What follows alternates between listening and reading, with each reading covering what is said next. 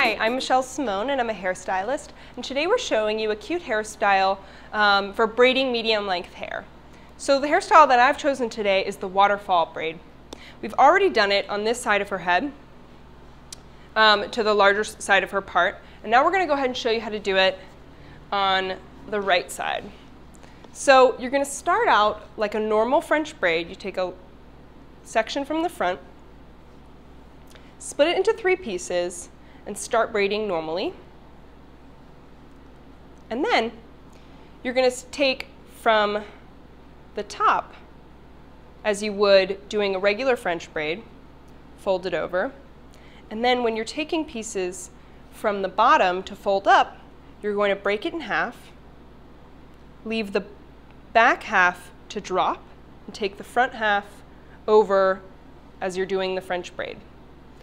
So same thing again, you're going to take a piece from the top as you would normally, fold it over.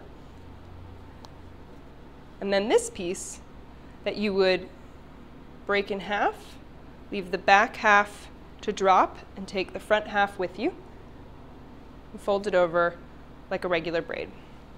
You're going to continue this until you get to the back of the head.